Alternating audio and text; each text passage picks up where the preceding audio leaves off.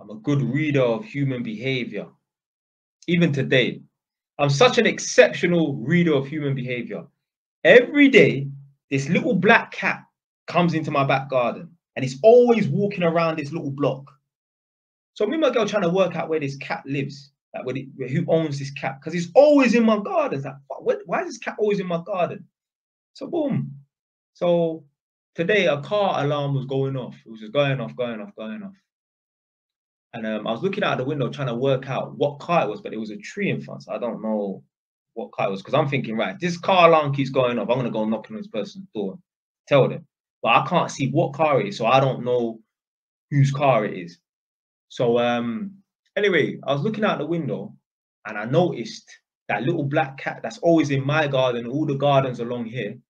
I noticed that the black cat was in number 4's garden, and the guys that were in number 4, they came out into the back garden and they were stood in the back garden next to the cat.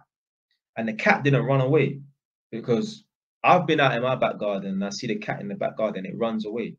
The cat did not run away, and they didn't pay attention to the cat. If there's a random cat in your back garden, you're going to pay attention to it, like you try and stroke it or whatever. They didn't pay attention to the cat, and the cat didn't pay attention to them.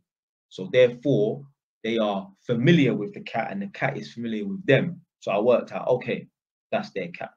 Just little dumb stuff like that. I'm a very observant person. I don't miss nothing. I don't miss nothing. I mean, it ain't no detective work. I just stood out my window for 30 seconds and I saw that, and I just clocked, oh, that must, because I said to my girl, where do you think, afterwards I come downstairs, I say, where do you think that little black cat is from? Like, whose house do you think the cat? She's like, oh, somewhere over there. I was like, no, it's actually number 4. It's actually number 4's cat. Just because they were so familiar around the cat and the cat was familiar with them, I knew that's their cat. The only way it couldn't be their cat is if they're feeding that cat every 2-3 days. Yeah, I'm super sharp. Super sharp. I don't miss nothing, really.